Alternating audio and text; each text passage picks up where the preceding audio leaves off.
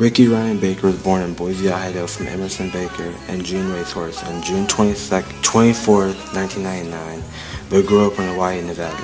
His parents weren't married when they had him or his little sister Kayla, and they still aren't. He spent most of his time alone as a kid due to his quiet nature.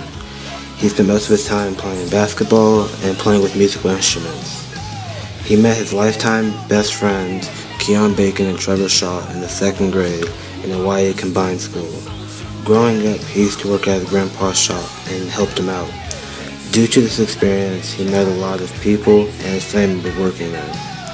Then he played JV ball the year they were undefeated, then moved on to varsity ball and received awards for it. He was part of the team when they went to state, but they battled some scrubs, but lost and enjoyed their time while they were there. Ricky spent most of his time growing up playing ball and messing around with music until he started to write his own. His plans for the future are a mystery, but his thoughts towards it are working at his grandpa's shop until his time passes.